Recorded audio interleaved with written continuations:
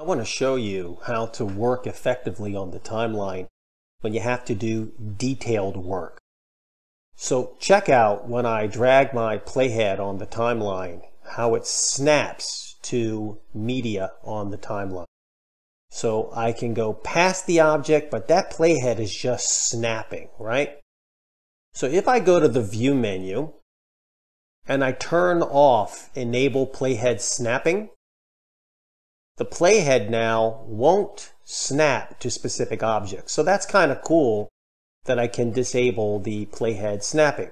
But a lot of people will tell you that the playhead snapping to the edges of media objects is good. So I'm going to turn it back on through Media, Enable Playhead Snapping. So now when I move my playhead, it's all good.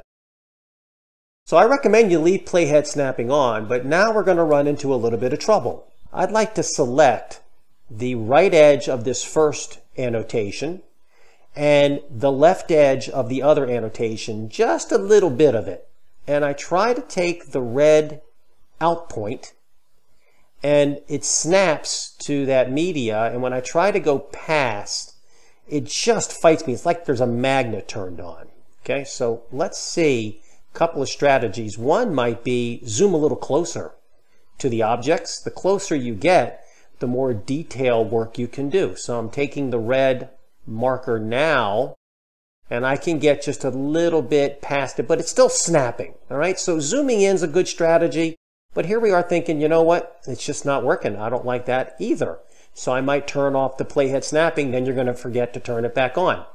Rather than disable the playhead snapping, hold down the Control key on your keyboard, and when you drag objects now on the timeline, they don't snap. Even though snapping is turned on, I am going past just little teeny detail. Look how close I can get now. Normally, that playhead would have snapped to the left edge of that green callout.